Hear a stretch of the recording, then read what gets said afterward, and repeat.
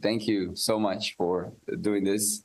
You have no idea how much that means, and I hope everyone that is going to listen to this in the future will get a great idea about the Enneagram, and hopefully it will be useful for them. It will be helpful for them. I'm sure it will. So, yeah, it's good to have you here.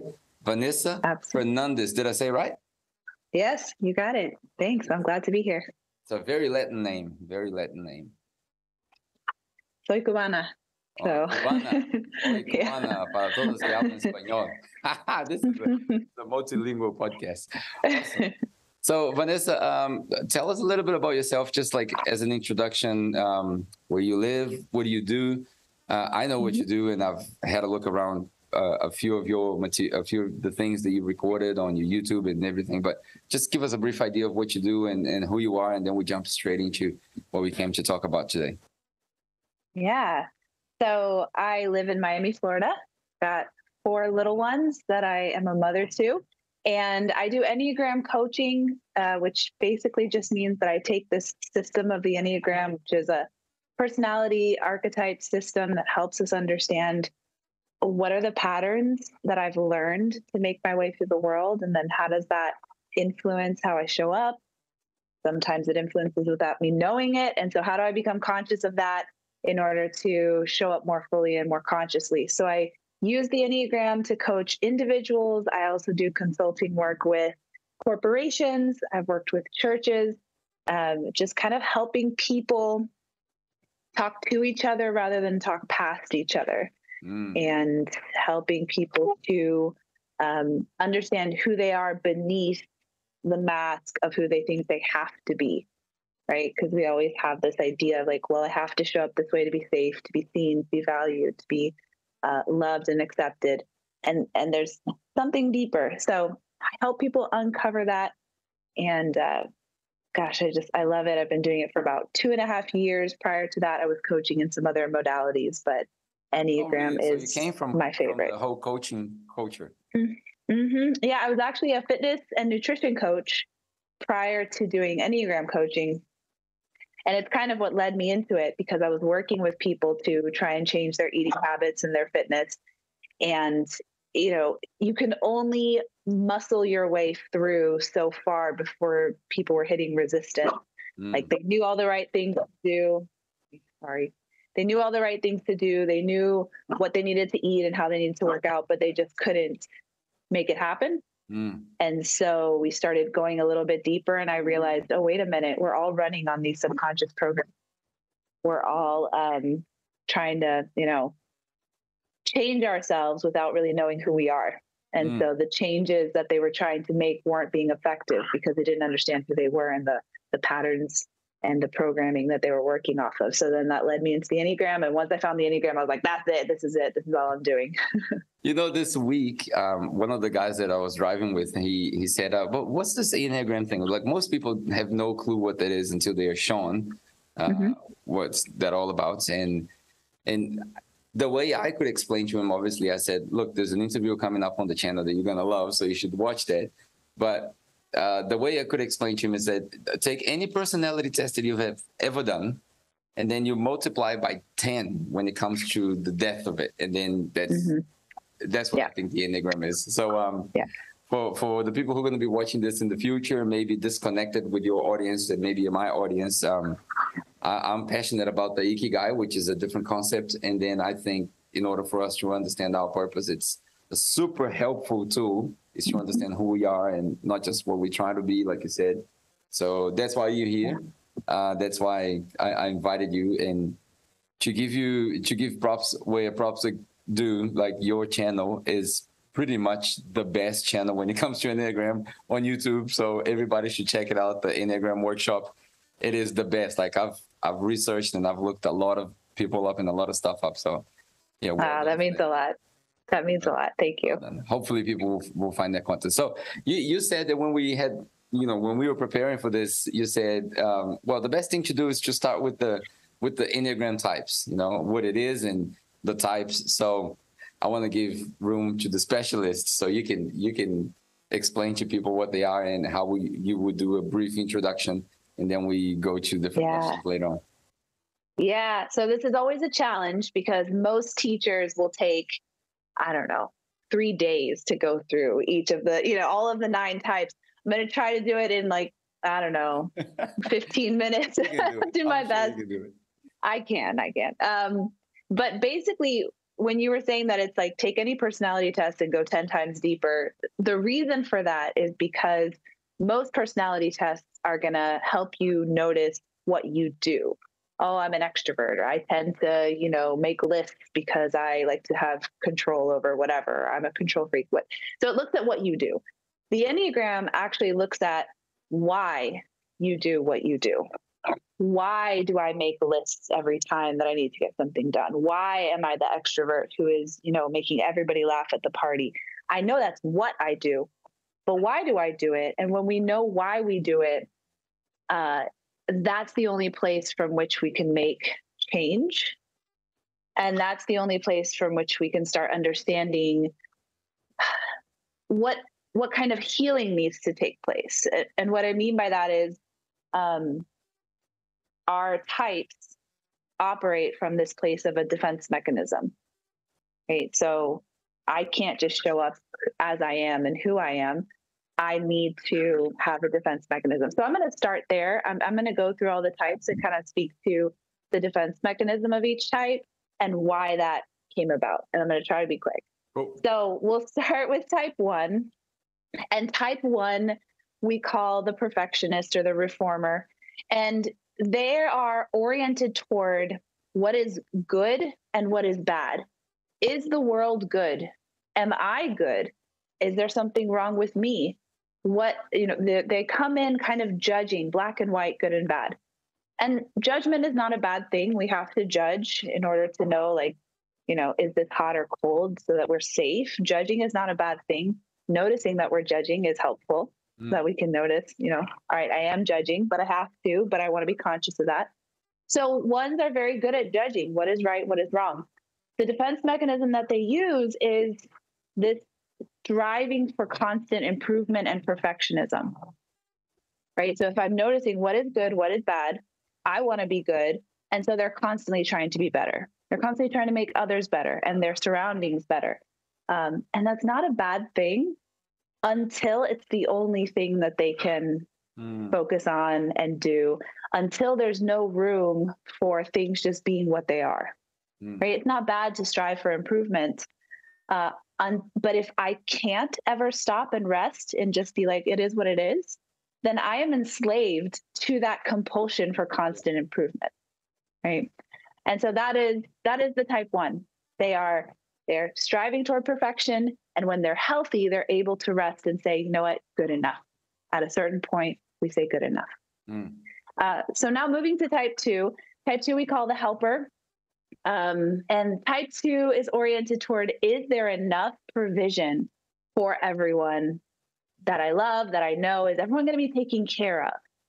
Maybe there's not. And every type you're going to hear is questioning this lack. Is there a lack of goodness in the world for type 1s? Well, then let me make things better. For type 2s, is there a lack of provision in the world? Well, then I'll help. I'll be the helper. I'll take care of everyone. I'll fill the need that I perceive in the world. And this is, again, not a bad thing at all. We need helpers.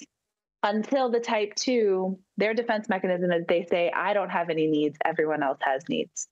So I will neglect, suppress, turn my back on my own needs and prioritize everyone else's needs. And again, it sounds really nice and really generous. The problem is 2s are still human. To deny their own humanity creates this rupture within their hearts. Their hearts are broken because they're caring for everyone else. They're not caring for themselves. And then it becomes a problem, right? Then they're not caring from a place of truth, selfless love. They're caring from a place of compulsion, just like the 1 is making things better from that place of compulsion. That's never a healthy place to be. So that is the type 2. Type 3 is we call the achiever, the performer. I lead with type 3. And 3s, they're striving. They want to know what is valuable in the world. What are we going after? What do we value? Where do we find worth? Why do things matter? And so threes are trying to create value because they don't believe that there is inherent value. Again, it's like this lack.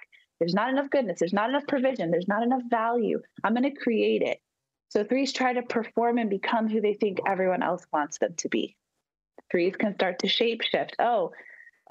This party needs a funny guy. I'll be the funny guy. Oh, this project needs me to be really disciplined. I'll be really disciplined. The thing is, they lose themselves as they try to shapeshift into what they think everyone else wants them to be.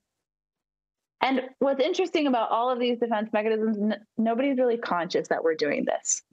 Like if you were to ask me, hey, are you trying, actually just the other day, one of my friends who's a type 8 who calls me on all my stuff, she was like, hey, are you trying to do that because you're trying to impress, this other person? Who I was telling her how I was trying to like figure out how to create this experience that I wanted to create. And I was like, no, I'm not trying to impress them. I'm just, this is just important to me. And then I had to sit and take a breath, and I was like, nope, I'm trying to impress them. It's not a conscious thing until we slow down and sink in and say, yeah, that's exactly what I'm doing. That's my defense mechanism. I don't even notice it. So the 3 is constantly stuck in this overachieving. It helps when you have people to call you out on it. Oh, you need it. One of my favorite things about Enneagram work is that it's not something you could do by yourself because you can't see what's right in front of your face, right? It's so close. There's no way to do it yourself. And like you said, we've been programmed. There's a subconscious program. So we see what we see because we've been programmed to see it that way.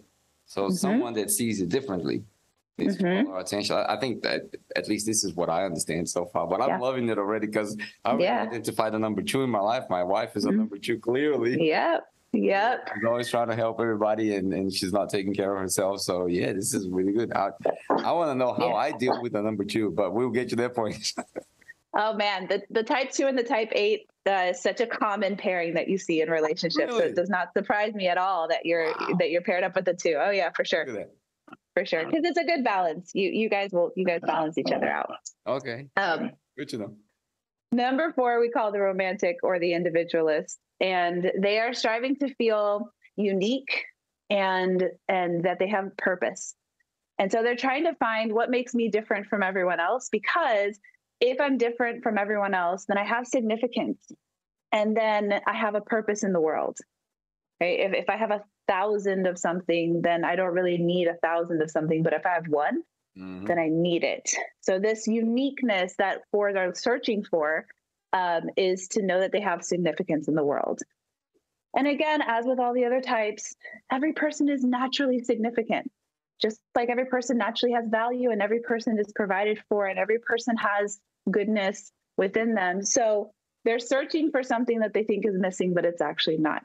Yeah. And as they search for this, they try to almost find their significance in their brokenness, right? So they tend to over focus on the tragedy of them not being enough, the tragedy of them being different, the tragedy of them being special, unique, not like everyone else. And there's something beautiful there because they see the things that we miss. They notice all the little details that we miss. But then also they can get stuck in some of the minutia, right? If all I am looking for is how I am different and broken, then that's all I will see of myself. When in reality, we contain both broken parts and we contain beautiful, whole, powerful parts as well.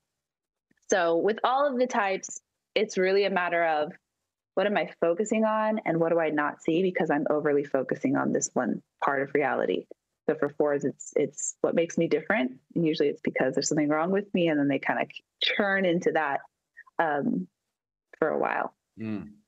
Now moving to type 5, 5s are the observer. They are also like this independent thinker.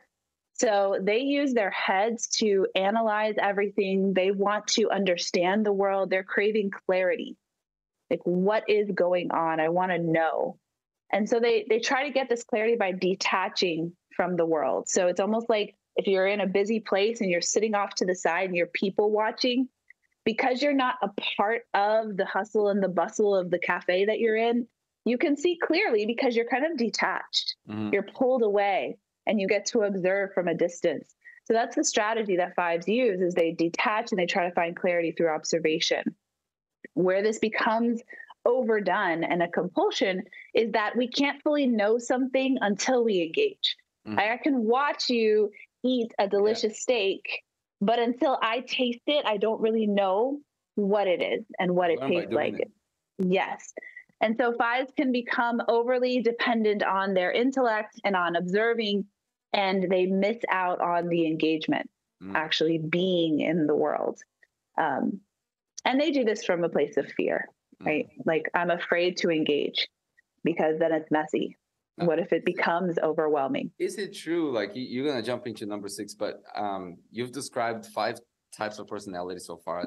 There are 9 on the Enneagram, and I can see myself being a little bit of all of them. Yes. Different circumstances. Yes. Is that accurate, or is there something wrong with my head? What goes on if people are thinking the same thing? How do you explain that? Yeah, absolutely. So all of these defense mechanisms we engage with, what happens is we find one that becomes our dominant, that is like our first go-to. And if that one doesn't work, we will go to other defense mechanisms, right? Like, if I'm trying to overwork as a type 3 and be impressive and I can't, I might pull back like a type 5 and just observe what's going on, because obviously, like, I missed something. I wasn't able to use my primary defense mechanism, so I default to some of the secondaries.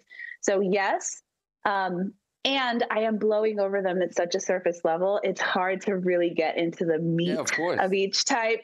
And when you really get into the meat of each type, I don't know if this was your experience, but at least for me, it like hit me right in the chest. I was just like, oh, that's my type. Like, that's my core type. The other types, I'm like, yeah, I do that. Sometimes I want to help people be perfectionists.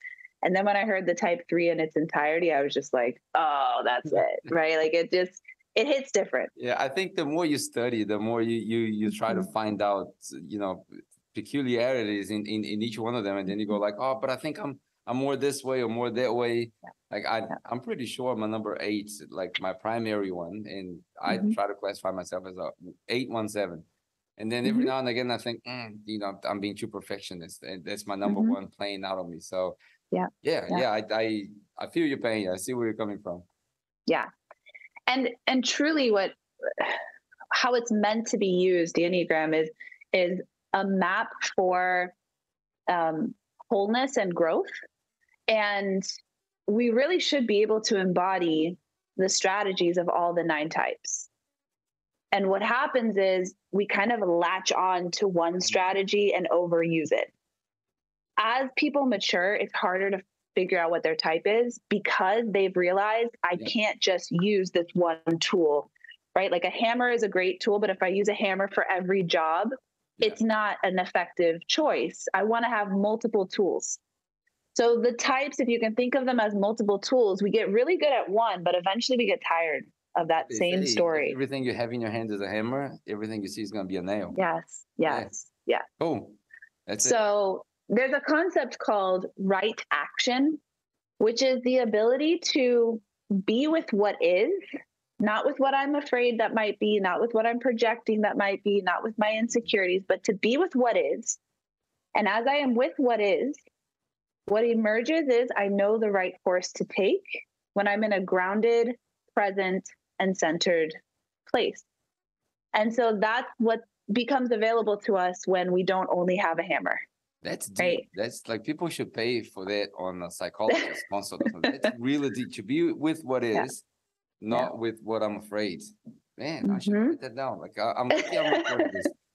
Oh, that's awesome. And that's the work, because when you start learning about your type, I don't have time to go into the core fear of each type, but each type has a core fear. Right? For my type, it's I'm not enough. That's why I overwork and overperform. I'm not enough. Once I know that that's my core fear, then when I'm sitting with a problem, I already know, oh, I'm not enough is going to cloudy the waters, because that's my default fear. Once I notice that, almost like if you're cleaning off like a lake that has all the scum and all the algae on top, it's like, okay, I know that me not being enough is going to cloudy this. I'm just going to scrape it off. And now I can be with what is, without having that fear getting in my way And then I'm just reacting from my fear rather than actually being present to what is and making the right choice for myself and others if I'm a leader or what have you. Brilliant. Brilliant. Mm-hmm. That's awesome. Okay.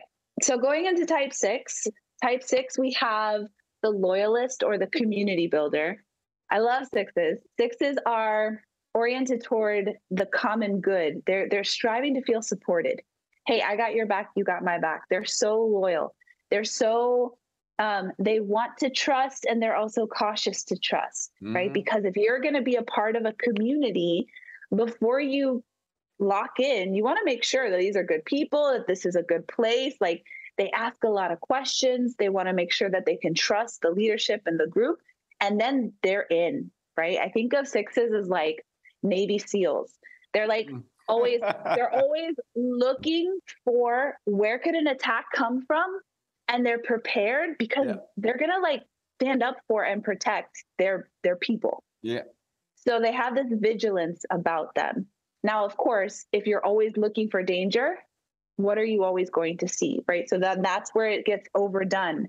And then if you're always like, there's this phrase, stay ready so you don't have to get ready, which is almost like if you're always on high alert, then you never have to get ready. You're just ready to go at any moment. The problem is, if we're always on alert, it exhausts your adrenal glands. You never relax. You're never, and actually some of the best fighters, whether it's jujitsu or whatever, they're actually very relaxed until they need to spring into action. Because the more relaxed the muscles are and the body is, and in your core is engaged, then you have the power to jump in. If you're tight, you're dead. Like, that's not a good position from which to really react. So for 6s, it's like, if you can find a way to engage and relax and find basic trust, then you can use your vigilance for the common good, and it becomes a beautiful power. The analogy of the muscle, like if we could do that with our brains, our minds, my mind needs to be relaxed. So I'm ready to go. And the reason why I laughed so hard is because behind our cameras here, there's a guy that I generally call him my producer. Like, he doesn't like to show up in front of the cameras, but we've been friends for like 5 years, 6 years. And in our community, we have a group that we call it Navy SEALs. Like, we're always ready to go, and we're ready to fight for each other. And that's a number 6 right there. This guy's a number 6, doesn't care about the cameras. So I'm looking at him behind the cameras, and I'm like, bro, she's describing you. That's awesome. Yeah. Oh, it's so good. I love 6s. All right, so now we have 7s, type 7s. 7s we call the enthusiasts. And they want everything that life has to offer. Like, they just want to squeeze all of the juice out of life. And they're constantly looking for what's new, what's fresh, what else can I do and learn? So they're very forward thinking. They're planners, they're visionaries. They never want to do the same thing twice. If this is good, what's better? Usually they have lots of high energy. They're striving to feel this excitement, right? They're striving to feel like that crackling of excitement. And so that's great. But when that is overdone, what happens is, if you're always in the future, you're never in the present. And true satisfaction and enjoyment and being able to get the juice out of life happens when you stop and you drink deeply. Like, there's this, kind of joke that 7s will go to a restaurant and they'll be eating their dinner that they were so looking forward to, but they're thinking about dessert, so they never taste the dinner. Yeah. And so that's the invitation for the 7 is, can I be present so that I actually feel satisfied rather than constantly chasing the next thing, which leaves me feeling like there's never enough or I have to get more. So that's the balance. I love my side of number 7, but let's go to number 8. All right, Nate, now I know you've been waiting for number 8. So type 8 is called the challenger or the protector. So type 8 is striving to feel powerful. And, gosh, I wish I had hours and hours to go on with this, but each type represents an essential human quality. And for the type 8, it's the quality of like vitality. right? Of this power that we all have. We all need to have power and energy to walk, to move, to eat. And eights really embody that power. They're doers. They take charge. And actually, part of their defense mechanism is I don't want to be controlled. And so I will take charge in order to not be controlled. It's not like they're trying to control others. It's just a way to not be controlled by others. Eights value autonomy and independence, kind of like this, don't tell me what to do, because that feels like it's cutting off my power, right? If your agency is your power and someone's telling you what to do, they're cutting off your power. And so it's a beautiful thing to embody. Eights also tend to stick up for those who are powerless, the weak, the ones who are taken advantage of, the ones who don't always have, any protection. Eights tend to want to rise up and cover that and speak out against injustice and things such as that. Where it becomes overdone is when eights see themselves as the source of power, right? Because there's a higher source of power that eights can work alongside with, but they're not the source. And when eights see themselves as the source, then they have to put up walls to protect themselves, right? Because if I'm the source of power, nobody can get to me. I don't want to be controlled or betrayed or any of that. When eights sort of have a healthier side, they're able to let the walls down and trust and receive nurturance which type twos want to give nurturance. So that's where that two and eight kind of combo comes together. So yeah, that's the eight. A dangerous combination that we see a lot today, at least I see a lot today in the middle of the artistic communities, is someone who is an 8 and a 4 at the same time. The need for power and the need for uniqueness. I'm the only one. So it's Muhammad Ali used to say, like, I'm the greatest. Because it takes a lot. It takes a lot to say I'm the greatest. Yep. Yeah, and it's one thing to say I'm the greatest because I know myself and I'm tapped into my uniqueness and I'm tapped into my power and I use that as a pure expression of, who I am in the world. And then it's another thing to, I'm insecure that I'm enough. So I'm going to front that I'm the greatest and I'm going to prove that I'm the greatest. And I'm going to try and make other people believe that I'm the greatest because I don't know that I believe it myself. Yeah. And there's kind of a difference, and you feel it. Like you feel it when somebody walks in and they're just in this calm, grounded confidence versus when someone walks in and they're trying to make you think they're confident. And it's a different energy. It creates, like in my experience, it creates repulsion if it's insecure. Yes. But then it creates admiration if it's self-awareness. Yes. Like, okay, I admire that person because I can see it. So yeah. And one thing that eights are great at is they can smell inauthenticity a mile away, right? Like if someone is coming in and has an agenda or isn't being authentic or has like something that they're hiding or that's not fully whatever, I mean, eights have this radar that's just like, no, like, no. All right. Finally, nines. They are great. I am obsessed with eights. They're great. They are great. Finally, we get to nines. And nines, we call the peacemaker. Nines, if you look at the Enneagram symbol, they sit right at the top of the circle. And they kind of sit at the top and look down over all the types. And they see the world from everyone's perspective. Nines have this way of reconciling, you know what? I understand you. And I see what you're saying. And I understand this person. And we haven't heard that perspective. And they want to pull everyone in and find some sort of balance. Find some sort of peace within all of the chaos. And that's a beautiful gift that they bring to the world. Their virtue is love, this unconditional love that we all belong. Like even the circle of the Enneagram is sort of this symbol of like oneness. We all belong. We're standing on different points, but we're connected. And nines just know that intrinsically. What happens is, though, when they overdo this, there's not enough peace, their reaction is, well, then I must try to erase myself and push myself away and push myself down and almost disappear so that I don't make waves, so that I don't disrupt the peace. I'm going to not show up. And when that happens, nines actually experience disconnection and they experience internal chaos. And it actually doesn't help them feel more peaceful to try and minimize. There's a difference between a peacemaker and a peace faker. Wow. Right. I can try to like pretend that it doesn't bother me and say, oh no, I'm fine, and keep the peace. But if inside it bothers me, I'm not being truthful. And that's not true peace. Right. And so every type kind of sacrifices the truth of who they are, true peace, for fake peace. Eights can sacrifice true power for fake power and the fronting of power. All of the types, we're tempted to settle for something that isn't actually true and real, and that can happen for type nines.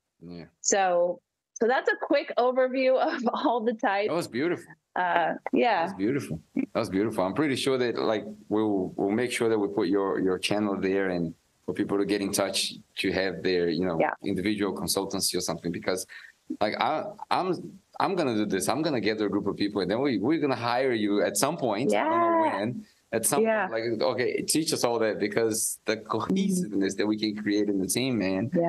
Just amazing. Oh, it's so powerful, especially when we find respect for other types. So oftentimes, I'm standing on my point of point 3 and you're standing on your point of point 8, and 3s and 8s can have a little friction sometimes, I'm not going to lie. But if I'm standing on my point and I'm looking at you and I'm like, why do you do things that way? I would never do things that way. Why do you say it that way? That doesn't make sense to me. We can get defensive when we don't understand what other people are bringing to the table. Right. And so part of the work is there's no one type that's better than the other. And every type has something to bring. And when we find respect for each of the types, and not just respect, but when we understand how each type shows up in their healthiest way, then we can both respect the person and we can call each other out and call each other in. Like my type 8 best friend who knows that I will image craft and will say, hey, that's not really you. And she's not trying to be rude. She's just calling me to my highest self. And she's telling me, you are sacrificing your truth for acceptance. And you are not going to be happy with that. And I'll do the same for her in her type 8ness. I'll say, hey, you're putting out a lot of power right now. Are you actually afraid? Where's all this power that's radiating off of you coming from? Let me in. Like, lower those walls, let me in. And because we know each other, we know how we work, it's beautiful. I wonder how these conversations might go for long, man. These might be amazing conversations. It's like Freud and Nietzsche having conversations. Like, I can see your brain waves, bro. Like, Yep. That's awesome. Yep. While you were describing, like, I'm fascinated by everything you've said so far. Like, I don't even know where to start. But when you were around number 6, I had this thing in my mind, because I was, people were coming to my mind, the people that I work with, the people that are close to me. And I remember that on the Enneagram diagram, if we can use that word, the circle, they're connected in a certain way, like very specific from one number to another. Like, I don't know if that means like my primary one, my secondary one. I don't know. I'd love for you to explain that, if there is any connection there. But why are they, if you know, I don't know if that's to be known, but why are they connected this way? Like, why do I have my traits of 8, 1, and 7, or 8, 7, and 1? I'm not really sure what comes first for me. But why do they follow these patterns? Yeah. So the lines within the circle, there are 2 sets. There's an inner triangle that connects 9, 3, and 6. And then there's an inner crown that connects all the rest, 1, 2, 4, 8, 7, 5. And there is a very specific reason why these lines are there. And we spoke on it a little bit earlier. It has to do with the primary strategy that we have, and then what strategies we employ when that primary strategy breaks down for us. And the way it works out is actually really beautiful, because the strategies that we go to when our primary isn't working are usually these balancing strategies. So for example, I'll use your type, the type 8. When type 8s, who typically have a lot of power and are moving forward and are really engaged in the world, when that isn't working, Eights will actually go to type 5. That's the line that you're connected to, and kind of pull their energy back and contemplate and go into their head and try to find some clarity and try to strategize. Eights typically are do first, think later, right? They're very action oriented. And so when they move to 5, they move from this doing energy into a more contemplative space, into a little bit of a quieter space. They pull their energy in. And so we can see how that's a great balance. If we overdo, it's like proof. That's my contemplation. All my days written down like that. Yeah. And it's actually, once we recognize where our balancing strategy is and what it is, you can start using it intentionally, right? You can start building into your schedule days where you might need some solitude, which it doesn't always feel comfortable to go to that, because our natural type is just like, I feel kind of uncomfortable being alone, but it also feels refreshing at times. So it's one of those things where it's not always comfortable. I don't want to live there, but it feels refreshing every once in a while to not have to be carrying the load. Eights tend to carry a lot, right? So to not have to be carrying the load and just kind of detach for a minute and come in and think and strategize. There's like this quietness that is needed to then re-engage into your type structure again. What happens to me is I love to go to the mountains, like this little house in the mountains that we go every now and again, but for 48 hours. And then I got to be back, you know? Exactly. Exactly. 48 hours, fast forward, let's go. Let's hit the ground running again. Yes. Whereas a type 5 might actually love to live there, right? They might actually love to just like live there permanently. But for an 8, you're going to go there for a temporary time, refresh, and then come back. Which is weird, like how we interpret stuff. Like, you know, I work with the faith community, and sometimes I struggle to understand why people would live in a city with 3,000 people. You know, like I go like, well, are these people, like, obviously I don't want to offend anyone, but are these people sick? Like there's not a shopping mall in the city. What's wrong with these people? You know, but at the same time, they look at me like, this guy's nuts. Like he's running at such a pace that he's going to die at 40. Like, you know? So the way we interpret things, is, like you said, connected to our personalities, what we go to first. And now, can we change that? Is it changeable, or are we doomed? Like, am I doomed for that personality? Can I train to be a little bit of number 2 and a little bit of number 9, maybe? Yeah. Well, you can definitely expand your toolkit. And we were talking about different tools that we use. So you can expand your toolkit, but you're always going to have your primary tool, just because of the way the brain works. When we've repeated these patterns so many times, it creates these neural pathways. It literally creates physical folds and crevices in the brain that is, you can't undo. You can build new ones, but you can't undo. And so that will always be your primary. What's great is, though, there's nothing wrong with that, right? Every there's type. A lot of things wrong with me, Vanessa. Well, but the pattern itself is not necessarily a bad thing. It's only when it becomes, like I said, that compulsion. Yeah. And when it becomes this default reaction and this default fear, and we're not able to be with what is and move from a place of right action. Yeah. So it's more of maturing to manage the patterns. When we're immature, and especially, when we're young, our patterns are running the show. Like, I don't know if you have kids, but I've got 4 kids, and they're just going from like chaos and instinct, right? They're being ruled by all of their desires and passions and what have you. And that's fine. They're kids. When you grow up, you still feel angry, hungry, whatever, but you don't run into the fridge and stuff your face. Well, I mean, maybe sometimes we do, but we have a little bit more mastery over these impulses because we've matured. Yeah. It's the same with the patterns. We're still going to feel the tug of our patterns, but as we mature, we become more managing them rather than them running the show without us being aware. Every parent should get some sort of awareness of the Enneagram, I think, especially for their kids. I don't know if you've come across patients. Do you call them patients or clients or customers? Clients, yeah. Because I remember about 2 years ago, my daughter was 9, and she was starting to show her personality in a more vivid way.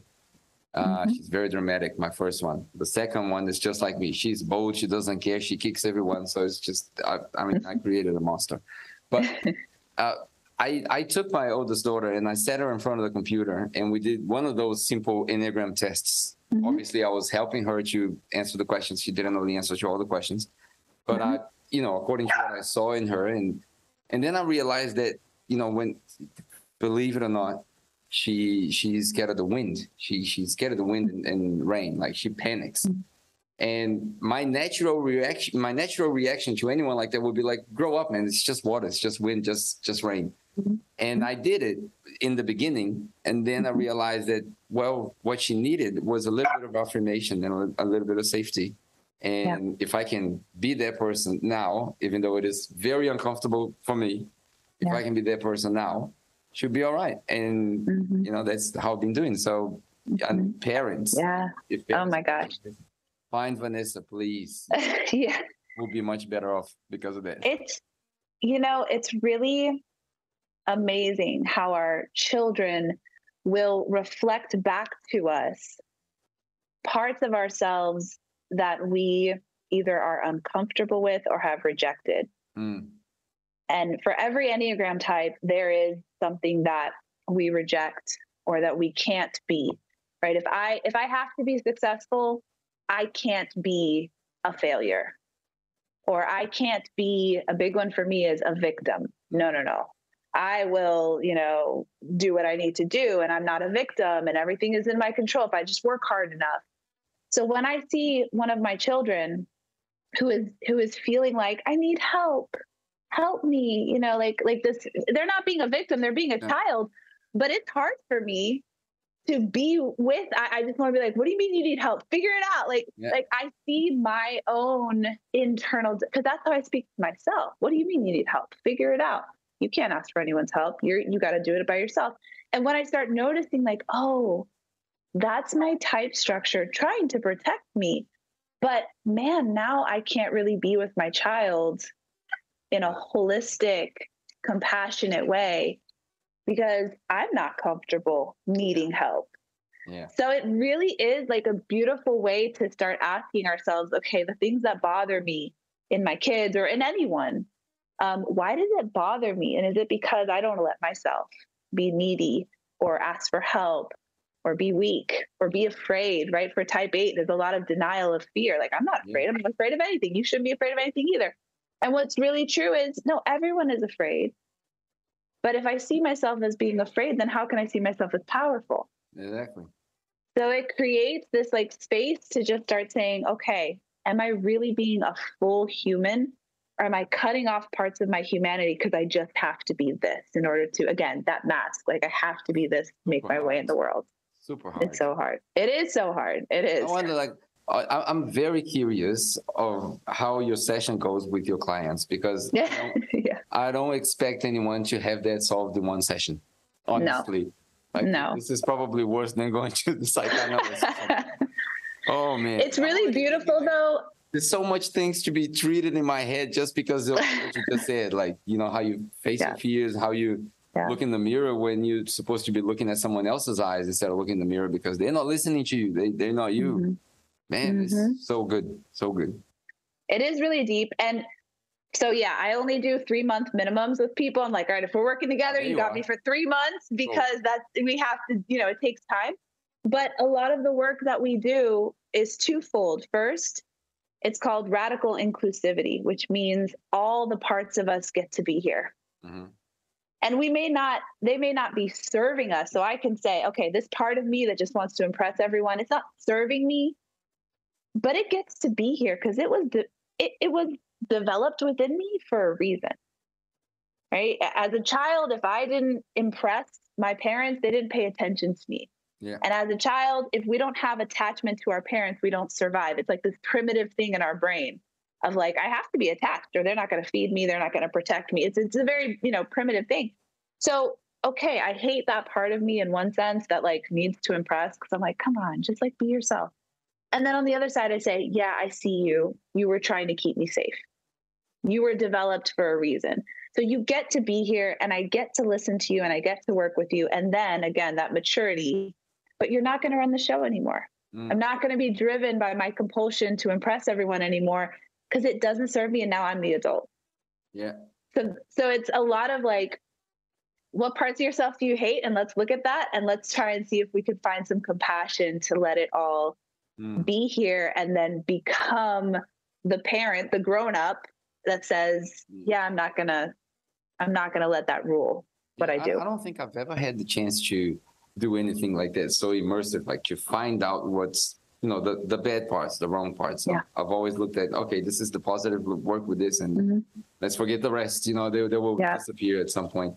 And man, you're so easy to talk to because you basically ruined my interview, basically, because I had it all written down with the questions and it's just going like, it's so easy to talk to you. Yeah. I was about to ask you about like your not your childhood, but our childhood. Like, do you think these traits, number 9, number 8, whatever number people come up to be when they're adults, are they developed by just our environment, or are we born with this? Is it natural? Because I know my there's something. Can you still hear me? Connection went off at some point. Yeah. We're back. Are you back? We're back. I see you. Cool. Yeah, right. I'm here. Yeah. So I was about to ask, what's the role of this childhood development? Is it your parents that, stir that up in you, or do you inherit that on your DNA? If you're never trained, is it still going to turn out to be the same thing? Like, how do you see that? Yeah, there's a lot of debate around this. What comes first, the chicken or the egg? Like, are you born your type or do you become your type? Like, how does all that work? My theory, and I may be wrong, but my theory is that we have to take some form as we are becoming, as we're growing up. Like, we have to make decisions at some point. If I need milk, am I going to cry, or am I just going to say, well, no one's coming, and not cry? Like, at some point we have to make a decision. How do I get my needs met? And so we take a form, and that's okay. These defense mechanisms, we need them, at least initially, to make our way through the world. So I don't necessarily see it as like a bad thing that we all have a type. We had to have a type. But what I have found to be true just in the world, in nature, in faith, and spirituality, is there's this constant movement of birth, death, resurrection. Birth, death, resurrection. So as we have our form, it's like, okay, I'm born. I have this form, I have this type. And then we kind of are like, it's not serving me anymore. So we work with it to see if it can fall away. And then what reemerges is someone who has greater mastery over their type, someone who, is more conscious. And then, of course, we see, oh, wait a minute, maybe I'm not as conscious as I thought I was. They're still lingering, right? We're never done. There's always more to be done. But it's almost like this form, and then it shatters, and then it reforms, and then it shatters, and then it reforms. And it's this constant becoming. Like, it's not a bad thing that we have a type, and then we want to let it go, and then we find that it's actually still there, and then we keep going. It's just sort of this process of life, death, rebirth over and over again.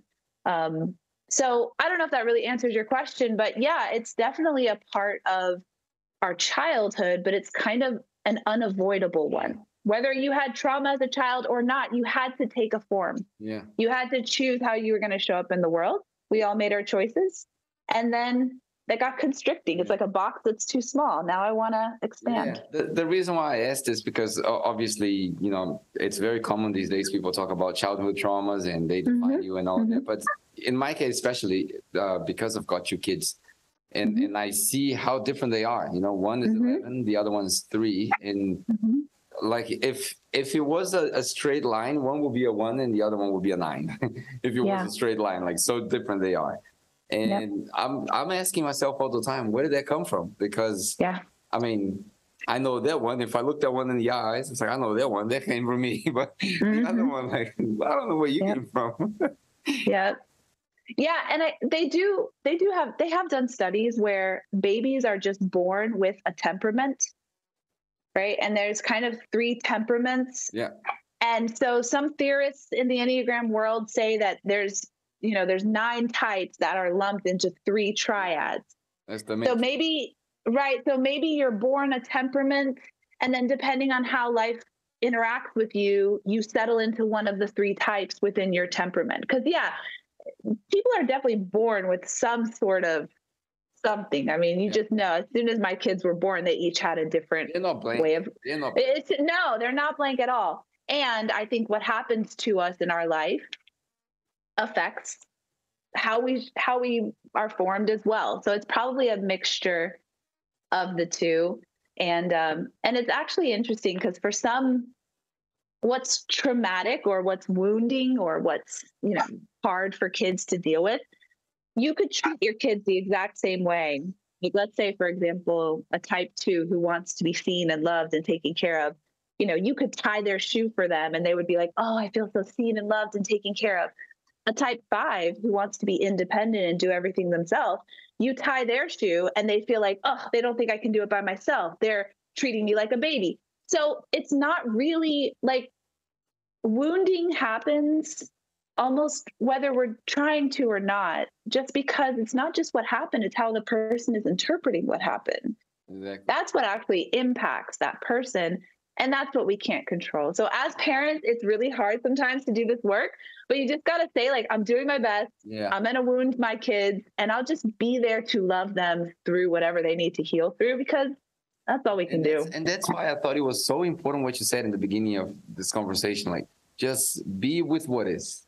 Yeah. And that was so deep. Like, I'm not sure if you know how deep that was. Like, just be with what is and let the other, like, I'm mesmerized by that. But I know 99% of the people who are going to watch this are adults already. Although it's a fascinating conversation about kids. I'm loving it. I could stay here forever.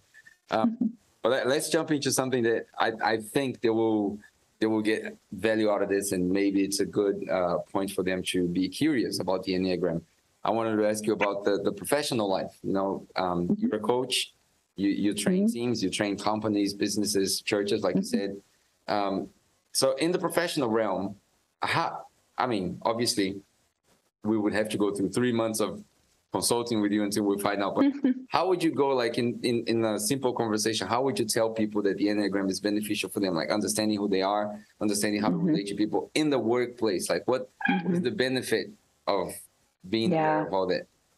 So first of all, just having the awareness that when we are not feeling safe, when we are not feeling seen, when we are not feeling heard, our defense mechanism is going to show up that much stronger. So when I don't feel secure in a relationship, I'm like, I better impress the heck out of this person. And my defense mechanism is huge. When I feel safe with someone, I'm like, you know what? I am who I am. It is what it is. I'm not going to try and impress this person. And that's true for all the types. Type 1s are extremely perfectionist when they don't feel safe. Type 5s are really going to withdraw and not engage when they don't feel safe. What happens is if you have a team of people who don't feel safe and all of their defense mechanisms are up, it's like all of these spikes out and trying to get work done, and people are closed off and they're not being authentic. They're not being curious. They're not being truthful. You can't get work done, not real, deep, creative. A lot of these companies are trying to do big things. They're trying to innovate. Innovation, doing big things, requires vulnerability, risk. It requires thinking outside the box. Nobody's going to do that if they're armored up. So the first step to having a really beautiful collaborative team that works well together is, how do we build trust? And the first step of building trust is we have to actually speak what is true and hear other people from their perspective, not through our own filter. So when we know our Enneagram type, it starts to decode, right? Like when a type 5 doesn't want to go out to happy hour afterwards, it's not because they hate you. It's not because they don't want to engage with the group or whatever. It's because they want to process mentally everything that has happened that day. That's their superpower. And they're just done with people. It's nothing personal. Yeah. And so it doesn't have to erode the team culture. In fact, you can celebrate what that type 5 brings to the team, because they're going to think of things that you would never think of because you were out at drinks having a blast, right? So you start to see people, again, for who they are, rather than interpreting their actions through your logic and judging that they are X, Y, and Z. Yeah.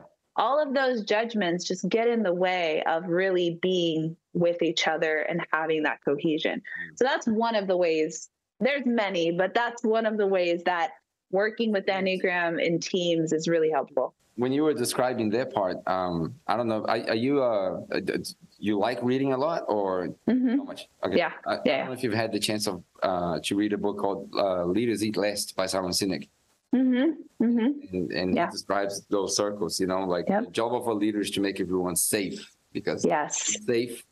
Yes. And I mean, he probably got some sort of Enneagram understanding. I would think he understands the mind of the human being pretty well. And it's basically what you just said. If I know this guy's a number 5 and he just wants to retreat a little bit, okay, let him go. Now make him safe, and it's best for everyone.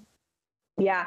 And what's tricky, in fact, one of my most popular sort of presentations that I do for corporations is how to ensure the psychological safety of each type. Because what's tricky is it's not a one size fits all. As a leader, you can't just come in and say, well, we're going to have a pizza party after work and then everyone will feel safe with each other because we spent time together and we relationship built. Well, maybe if you're a type 6, that makes sense, right? We're going to hang out and that'll be relationship building. For other types, that doesn't make them feel safe. Yeah. So knowing what makes each type feel safe is really important, because then you can say, okay, for this type, they need this. For this type, they need that. And it really helps just to meet people where they're at on their own level. Because it doesn't make sense if I'm like, yeah, I created a really safe environment, but I only created a safe environment for people who think like me. Yeah, I think that understanding, first who you are and how you react to things, and second, how other people around you behave and understand the world. If there's another book that I love, it's called The 48 Laws of Power. Really dark book, though. By Robert Greene. It's really dark. I wouldn't recommend anyone who's faint-hearted to read it, because it's weird. But if Robert Greene was writing that book today, he would say it's important for you to understand the numbers of the people that work with you, especially your boss, so you can get a raise. Yeah. You understand how you please your boss. Yeah. And that's another thing, is understanding what people prioritize. Some people, for example, I type 9s, if you were to work with them, they usually like to have a little bit of chit chat before we get into business, right? Like, hey, how are your kids? What's going on? Da, da, da, da. Okay, so now let's get into business. Type 3s, on the other hand, are very concerned with efficiency. So they prefer you just come in, tell me what's up, tell me what you need, tell me what we're doing, and then I'll see you later. And I'm perfectly fine with that. But a type 9 would be like, oh, that's kind of rude. Like, that didn't feel good to me. That didn't. And so, understanding what different types prioritize can also be helpful. And, sometimes we can't. It's not necessarily to manipulate people, and it's not to cater to everyone, but sometimes you can't take the extra time to have the chit chat, or sometimes, you're not going to cater to everyone, but you can at least verbalize, hey, I know that you prefer for us to chit chat a bit. I'm short on time. Can I just cut to the chase? Yeah.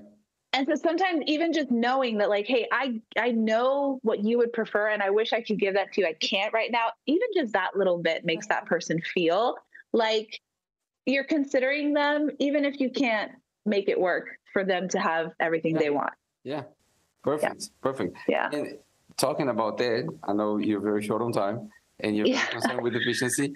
So let's jump to this, because I don't want to leave this outside. Like, I know we talked a little bit before, and obviously if you don't want to go that deep, I'm happy to jump ahead, but I'm really curious with the spiritual side of things. We don't need to get into details, and we respect all types of faith, and that's not the question here, but Every time I talk to someone who has any kind of faith, it doesn't matter what kind of religion they follow, Enneagram is something kind of obscure. They like, oh, this is too mystic, like it's, I don't know where it comes from. And most of these people are insecure because they're ignorant. They don't know what they're talking about. And so I just wanted to get your perspective, like how are they connected? Obviously, you don't need to expose yourself, but how do you think they're connected? Since you work in churches, how you've seen those results? And then we can jump to the end of our talk. Yeah, there is a big spiritual component to the Enneagram, and it is mystical at times. And it really, there's multiple layers. So a lot of churches can take, who are traditional Christian churches, can take the Enneagram and, it translates because one body, many parts, right? We're all one in Christ, but we have different gifts. We serve different functions. The arm is not the leg and the eye is not the ear. So that concept is not foreign. And that all parts belong and that all parts should be honored because they all bring something different, and that the head is not better than the body, right? So there's not really, at least the way that I see it, I don't see a lot of friction between Enneagram teaching and any faith, really, depending on how you take it. Now, a lot of the roots of it are rooted in some of the concepts I was speaking about, like radical inclusivity, right? That all of my parts within me belong, which is kind of contradictory to a traditional Christian, like I've got a sinful nature that I have to put to death. And that's, the way I see it is there's no framework that is perfect. Some frameworks are helpful. And so if you can sit with a framework and pull out what resonates according to your faith, and it's helpful to you and it feels like it rings true, then use it. And if there are parts that feel not congruent to your faith, you can let them go. But yeah, there are some mystical roots to the Enneagram. And because there's so much just sort of basic truth to it, if you read a Simon Sinek book, he's not necessarily a Christian person, but you resonate with some truth. And even the truths you resonate with, you probably find in scripture, right? That when you see things overlapping in different environments, you're kind of like, that feels like it's probably true. And then people can take it further into their own, niche sort of spiritual beliefs. And maybe that feels less true to you. So I kind of like people to boil it down to the common denominator and take what works for them. With your experience, I can see like you have so many pearls. Like you just said, no framework is perfect, but they're helpful. And I just love the way you put it. So maybe for us to finish this, because we're running out of time again. Maybe for us to finish this, because I don't want to get you like I want people to look for you. I want people to be interested in your work as much as I can, because it's really valuable. But no framework's perfect, but they're helpful. How do you overcome the parts that are not helpful? Like if your framework's not perfect, you work with the Enneagram, and then you find the client, and the client is like, I can't figure this guy out. I don't know. I'm just guessing. Can't figure this guy out. Don't find this. I can't. I don't have a problem. Do you give up? What do you do? Like, how do you, Vanessa, go out and look for the extra part that's not in your framework? How do you become content with, okay, I don't have an answer. Stuff it. Yeah. Next.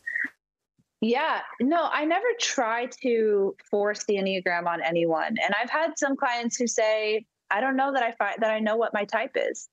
And I'm like, great. You don't have to know what your type is to begin to get curious around why you do what you do.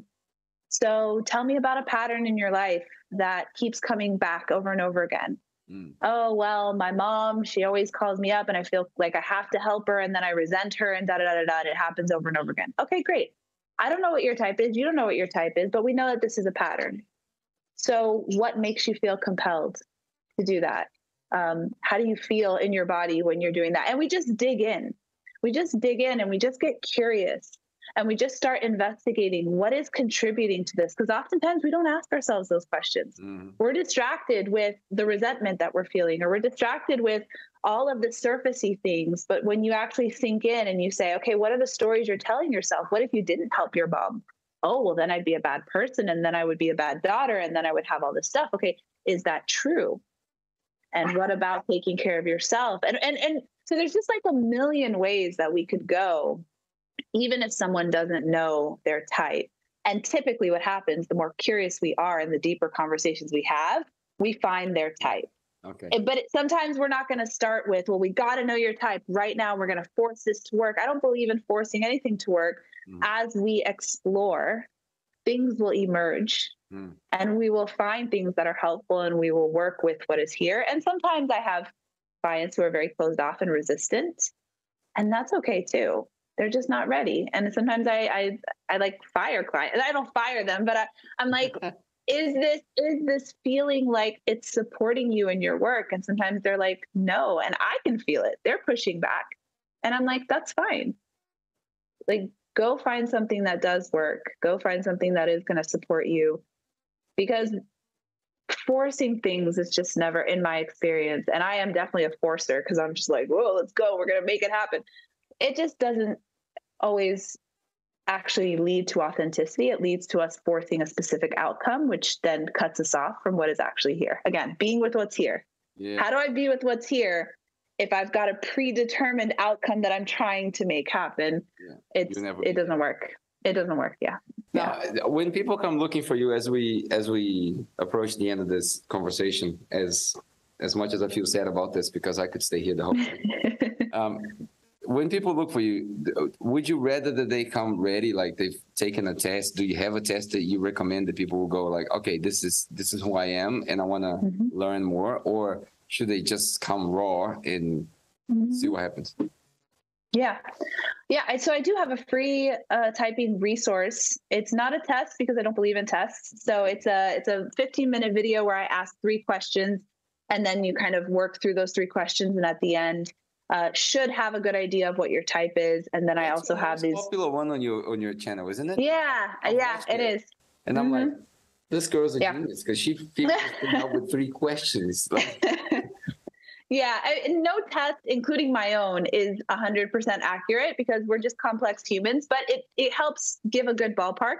And then I have these 1-page PDFs of each type that if you're between a couple types, you can just download. They're free. You can just download those PDFs and read through them. And you might feel like, oh, now that I read this, this is what resonates or that's what resonates.